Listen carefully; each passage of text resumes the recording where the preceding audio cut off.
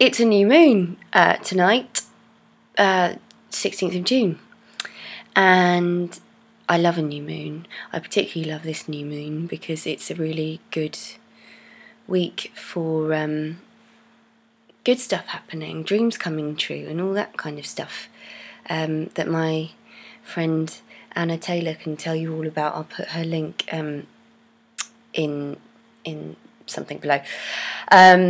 So it's a really good day for focusing on what you really want and knowing what you really want.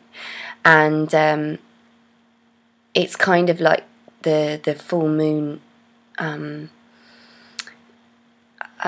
thing that you can do that I spoke about before, but with a new moon it's all positive. So you just you know, chill out, have a drink of tea or whatever you want, and light a candle, put the date on a piece of paper, and underneath it say, I welcome the following into my life for the highest good for myself and for others.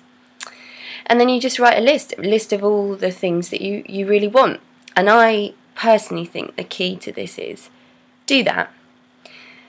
Then once you've done it, if you can spare 20 minutes, go through each of the things. Maybe you've got one, maybe you've got 20 things that you're asking for.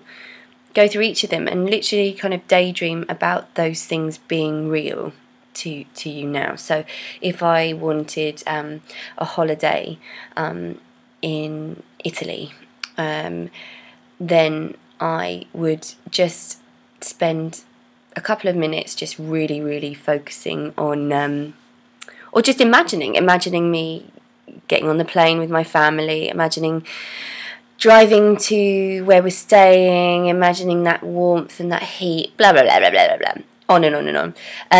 And that is the key. That's the key to it being just a list of things that you'll look at in a month's time and go, yeah, I still want those things. And actually, yeah, that kind of that happened and that, right. So it's all about making it real, and trusting it. Once you've written that list, trust it. That full moon's listening. It's very powerful, and trust it will happen. And it's really a time for amazing stuff, miracles, etc. So do it. It will take you 20 minutes. Do it tonight. What's the worst that could happen, eh? Yeah, new moon.